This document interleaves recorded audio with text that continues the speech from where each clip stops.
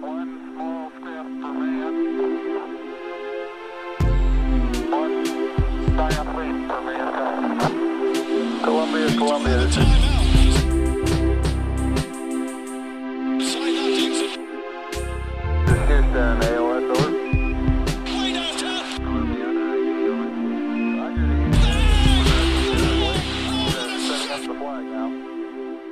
Ladies and gentlemen, welcome to another episode of the TKW podcast with myself, Shaun Dean, and my co-host, Dean Joannou.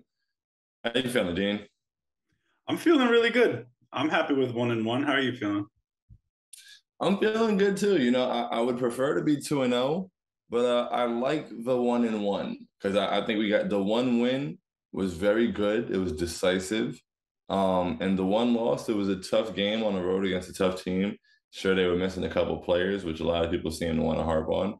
But we also are missing a player, one. And Memphis is just a tough team to beat at home. So the fact that we stayed in it, we got it to OT after a really slow start. We played about as poorly as we can play. And, you know, took it to overtime and had a couple different bounces of the ball. We're 2-0. So I'm definitely feeling positive there. I guess we can start with the Memphis game. Like, what were your takeaways from the Memphis game? So my takeaway following the Memphis game was confusion. I didn't understand how the Knicks played the Grizzlies that close in Memphis because from a team standpoint, it didn't seem like the most cohesive game. We had some guys with really nice performances, Randall specifically, and of course, Cam Reddish. I thought Fournier played a decent game, but the Knicks weren't firing on all cylinders as a team. They still managed to lose by 3 in overtime with a great look in the corner from Evan Fournier. So all I wanted to see going into the next game was team basketball. I thought we'd beat the Pistons. I thought even if we had a disjointed game like we had on opening night, we could still beat the Pistons, but I wanted to do it in a decisive fashion. That's exactly what the Knicks did. The Knicks looked like a good, cohesive team in that game. Yeah, exactly. Like that first game, there wasn't a lot of cohesion. I mean, you get 3 for 18 from RJ Barrett, it's going to be a tough night. Julius Randle looked good. Jalen Brunson struggled in the beginning and also was in foul trouble. Mitch spent the whole game in foul trouble. We got a really, really good game from Cam Reddish. Really happy for that and hoping that he can continue to string that together a little bit while Grimes is out for however long Grimes is going to be out for that we're not being made aware of. I think my favorite thing about the Grizzlies game, even though it was a loss, it was the way we executed down the stretch. Like, you know, and that just goes to show what having a real shout out to Jalen Brunson, 15 turnovers to 2 games, 15 assists to 2 games, 0 turnovers. And, you know, it just shows that like having that floor general down the stretch of games is going to make a big difference. And even though it didn't get us to win in that game, it's going to get us some wins because, I mean, like possession after possession, I felt confident in us coming down the floor. Like Memphis is scoring like his job was coming off of that screen and getting that floater and getting all kind of like and one calls, even though he wasn't really getting touched, whatever. And the refs were abysmal in that game also. But, you know, I feel like we came down and, you know, either Jalen got to the basket, he got, you know, the little mid-range pull-up, him and Julius ran pick and roll. We looked like we had a plan. Like in games last year down the stretch, we lost so many close games and so many leads because for the last 5-6 minutes of the game, we would come down the court, not be able to get into a set, not be able to run any real offense, start trying to get into the offense with 7 seconds left on the shot clock and end up forcing a bad shot. And there was just none of that. It was really, you know, it was good execution down the stretch of the game, and it was really nice to see. And I feel like that'll go a long way for us in these close games. And then in the Pistons game, like you said, it was we did what we were supposed to do. Like we blew them out. And a lot of people are like, oh, you know, it's just the Pistons. Like the people are very annoying. And to that, I say like you can only play the team you're playing. And so play them as well as you can. And that's what we did. We had a 24-point lead, a 24-point win. We won it comfortably. We were like, you know, very rarely were in a situation where we were nervous at all. At one point, they cut our lead to 12, and then the bench came out and smacked them. And so, you know, I'm really proud of the bench for that game because they had a slow night in Memphis, but they really bounced back. I feel like we saw everybody play well, even though we didn't see anybody play like super great. Like outside of Quick with 27 and 7 and 27 minutes, nobody had like this, you know. Like Quick led the team, I believe, in points assists and was second in rebounds. And so nobody had like this crazy statistic game, like 30 points. Like it was just a very, very solid night from everybody. And so everybody doing what they can do. And the more nights we get like that, we're going to be in really good shape. So I'm happy about 1-1. And we're recording this on Sunday, by the way, guys. So the Magic play on Monday. We play the Magic on Monday, but we don't have that game here. But for the first 2 games, very happy with 1-1. Yeah, and I think there's plenty to talk about through these 2 games. And one storyline that I'm watching for, and it's actually the same way that I felt coming into last season, was, okay, I think the bench is going to be phenomenal. Is the starting lineup going to be better? So 2 years ago was that starting lineup that, the classic meme, same 5 to start tonight. I won't say any names. And that starting lineup didn't, Julius Randle was amazing, but that unit itself didn't perform at a super high level. I think they were a plus 0.1. They were neutral. That's not terrible. And that was a decent model at the time, is to have neutral play with your starting lineup and then your bench goes crazy on people. So then last year I was looking for the same thing. The bench remained very good, but the starting lineup left a lot to be desired defensively, especially with Kemba Walker and with Evan Fournier. And now coming into this year, once again, with the bench, I'm looking for them to be elite. That's how I'm measuring this bench. Like, did they win their minutes? I need more than that. I want them to dominate because they're that good as a bench unit. It fits together so well. Hartenstein replacing Taj Gibson, Nerlens Noel, that makes everything tied together even more easily. There's so much playmaking with with Emmanuel Quickley, with Derrick Rose. Cam Reddish is providing an interesting element, and even Obi's a great passer. But the starting lineup, for the first time in a while, I have a lot of faith in. I'm not sure Fournier is going to hold down that spot all year. I would really like to see Quentin Grimes in there. Get well soon, Quentin Grimes. I hope we can find out what's going on with him soon. But I think Jalen Brunson can actually make it a positive, good lineup, because now Mitchell Robinson can be more of what he's supposed to be on offense with a point guard like Brunson, with the kind of craft Brunson has. I mean, Brunson can just take advantage of a lot of things that a good point guard is supposed to take advantage of. Like, is Mitch's defender overcommitting to Mitch because he's scared of the lob?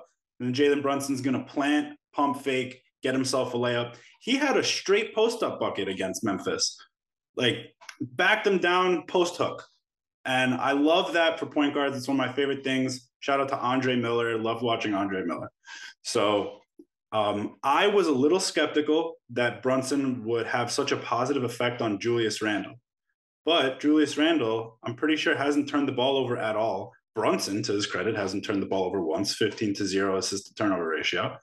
And Julius Randle is just not having to overextend himself. He's playing smart. He's playing within himself. He's still playing great. Like, Julius can play within himself and still get 24, 25 points. It doesn't have to mean we want him in a different reduced role. Like, no, it's just cleaning up what actions are being run, how much is asked of Randle on the ball. And I think Randle's looked awesome. I think Brunson, Randle, and Mitch, give it a few weeks, maybe a couple months, the chemistry is going to be amazing between those three. No, truly, I really, Brunson really has changed a lot for us. And that starting unit, like you said, like, the bench is excellent. And we saw an example in Detroit. Like, our bench had Detroit 41-6, and then at the end it was 61-22. Like, our bench blew them out of the water. And we did our preview for the matchup with Matt for the Hornets, and even like it sounds like our bench is gonna blow their bench out of the water. Like, I feel like our bench is gonna blow a lot of benches out of the water, and so it's just a matter of the starters being able to handle their job. And if the starters are like you said before, it was neutral. That's a good rest. But if the starters are good, that changes a lot for us. And so, Jalen Brunson being able to orchestrate things, Julius Randle, fitting into being able to pick his spots better. Like, I just love the fact, I can't stop saying it, Julius Randle is attacking one-on-one almost every single time. Like, he's rarely facing doubles. He's not being loaded up against because the offense isn't running through him that way, and it allows him to pick his spots and be more effective. And it's really nice to see. So, yeah, I'm seeing a nice rapport between him and I'm seeing a nice rapport between Brunson and Randle. Brunson and Mitch is going to continue to get better, like you said. Mitch is setting better screens, it seems. And then RJ got going with his playmaking early in the Detroit game. That was really nice to see. Like, getting baseline, kicking it out to Fournier, turning the corner, throwing the lob to Mitch, turning the corner again and making the pass behind the Hartenstein. thread of the needle to Julius Randle in transition. Like, I love seeing playmaking RJ. Like he's such a good playmaker. And so, those things all clicking simultaneously will go a long way for us. And it gives us a lot of different ways to attack and a lot of different ways to hurt teams. And like you said, I don't think Fournier will stay in that spot. I'm hoping that Grimes is able to come back healthily. I'm not really sure what's going on with him. I feel like I'd be more comfortable about the Quentin Grimes situation if he didn't play any preseason games at all. But the fact that like he was out and then he came and played a preseason game and he's out again and we don't really have any clarity on what's going on, I'm a little unsettled. But I think that ultimately he will take that job, and hopefully Cam continues to produce. But yeah, like just the production that we're going to get out of the starting lineup, in addition to having a very strong bench, we're a good team, man. I've been trying to tell people we're a good team. It's really as simple as that. The bench is going to win their minutes. I'm very confident in that. Maybe there will be some nights where another team's bench can explode from three, something like that. But if the starting lineup is a genuine positive thing, then like the Knicks ceiling is a lot higher than I was giving them credit for, than a lot of people were. You're seeing a lot of consistency with people's takes on a win-loss record for the Knicks. You're seeing a lot of 42 and 40, 43 and 39.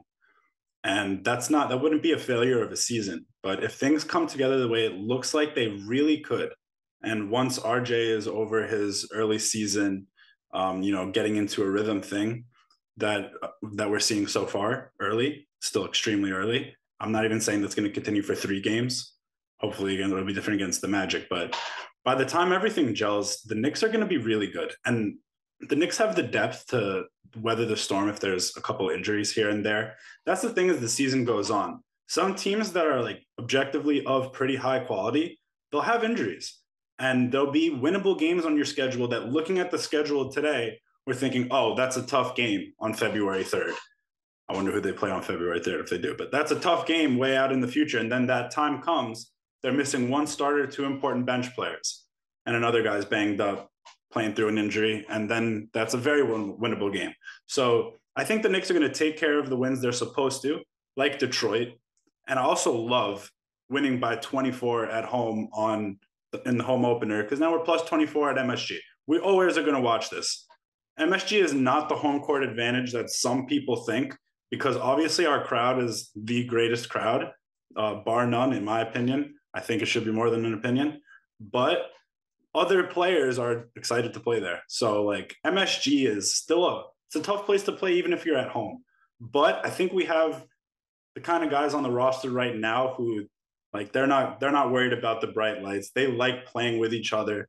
They're all focused on the same goal. I think the Knicks will protect home court well this year. So I'm definitely watching for that. Yeah, I also expect us to protect home court, and I'm glad we got off to that start, like you said. And once again, you can only play the team you're playing. And so there's been times where we would have let the Detroit Pistons turn into a dogfight. We did it last year. And they're a better team than they were last year. And, they had some guys have great, people. It's just funny, like, people were saying that, like, over the offseason when people wanted to complain about everything, people were like, oh, Detroit is ahead of us now. Like, they're doing their rebuild better. Like, they've moved ahead of us. They've got young talent. They got Jaden Ivey. They made moves. Like, we need to be, oh, blah, we let them fleece us for all the second-round picks. And now we beat Detroit by 24 in the home opener. And it's, oh, well, they're not a good team. It's only Detroit. And it's just like, bro, like, is it Uchi Wally or is it one Mike? Like, you have to pick one. You can't be angry about both things. And so, yeah, like, you beat them badly. Like, beat them badly. Don't let them hang around. Like, show that they are not on the level that we are. And that's what we did. And if you take care of business against the bad teams, it's going to raise your floor. Like, if we make sure we're beating bad teams, like the teams are supposed to be, bad teams are supposed to be, whatever. If we win those games, we win them handily, and then we go and we compete against the teams that are tough. And like you said, sometimes they're going to have a guy that's banged up or whatever. Like, just compete every single night, man. Like, and if you win, let's say you win 80% of the games against teams you're supposed to beat. And let's say you win 40% of the games against teams you're supposed to compete against. I think you end up doing pretty well. Like, I think you end up doing pretty well. You give yourself a shot. And I feel like I'm going to look like a prophet from when I was saying, hey, like we can make the playoffs and not even really be a playing team. I still believe that. And honestly, into the early season, I think we can be better than Philly. Like, I think we can. I don't think even Sixers like the way they look. I think we can be a better team than Philly for sure. And that's only a week into the season. Of course, that might be a bold statement, but it's just like as time goes on, like more of these teams that were penciled in on paper to be better than us while we were supposed to fight for a playing seed, maybe you'll start to see that, like, the games are played on the court for a reason. Yeah, it's basically just saying that the Knicks ceiling is higher than some teams' floor who are expected to be really good, but you don't know that they'll be really good. Like with the Sixers, I was thinking that the Sixers would be a top 2 or 3 seed in the East. Nothing has changed. It's so early, but it doesn't look good. The outlook with Doc Rivers, the fans are not happy with Doc Rivers right now. Joel Embiid's not in great shape because he had this injury in the offseason and he came in a little bit out of shape. They got some new guys. They're trying to make it work. But that's a team with a ton of talent who, let's say their floor, if things go really poorly, is like 45 wins. The Knicks ceiling is much higher than 45 wins. Most people are predicting 42, 43. That's supposed to be the median outcome. That means that the Knicks should have a chance if everything comes together to get in the high 40s, maybe win 50 games. I'm sure you wouldn't find that ridiculous. So anything can happen. I'm so glad that the NBA season is back, by the way. I'm so glad we're talking in hypotheticals still, but with some games under our belt. So much better than doing it in the off season because everything goes out the window right away. Literally right away. And as Shaun said, we're recording this early on Sunday, so we haven't played the Orlando Magic yet. Definitely hoping. I think that's a game the Knicks are supposed to win, even though I really respect the Magic. As a Knicks fan, you have no choice but to respect the Magic, especially considering they still have Terrence Ross. I don't know what Terrence Ross is still doing there, but I'm going to be terrified every time he touches the ball. And Paolo Banchero looks amazing so far. So we're definitely not looking past Orlando, but at the same time, we kind of are because we're doing a Charlotte Hornets preview, which we hope that you enjoy. We had a lot of fun recording it. Facts. No, I'm gonna jump out the window and say we took care of the Magic on Monday. I really enjoyed that game. Looking forward to that Julius versus Banchero matchup. I think that Julius is gonna take that one very. He has a few of those matchups he takes really personally.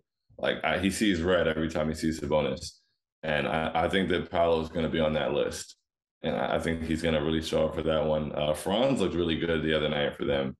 And so, he's going to be I think it'll be a good matchup. They took the Celtics to the wire. Yeah. They had a really good back and forth. And then they're a solid team, but I expect to take care of business for sure. Yeah, as of today, they're 0-3, really close, competitive games. Paolo looks great. Franz looks amazing. Wendell Carter Jr. is playing really well. That was what a huge get for them as a return for Vucevic. We're not looking past the Magic.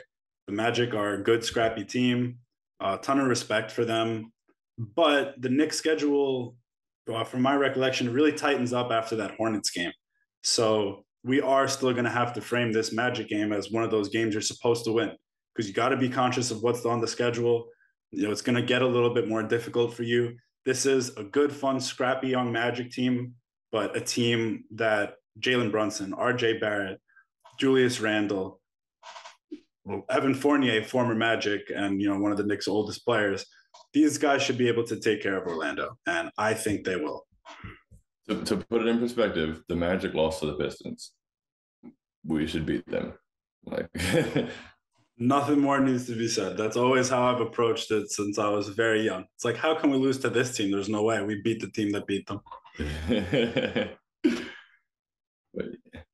I think that's about all we've got for those first 2 games. So, thank you guys so much for listening. Hope you guys enjoy the Hornets preview. And until next time, signing off. I hate Shaun Geddes, and my co-host, Dean Joannou. Twitter handle, the way it's spelled, Dean Joannou. No space. I just realized, for those who watch on YouTube, who aren't most people, I realize I'm pointing the wrong way when I say it. So, Dean Also, I just said no spaces on my Twitter handle. There's no spaces in anyone's Twitter handle, so it's early. It's Sunday. No spaces on the Twitter handle. It's hilarious. Dean Jordan, no spaces. Yeah, keep it in mind. No spaces. Never forget.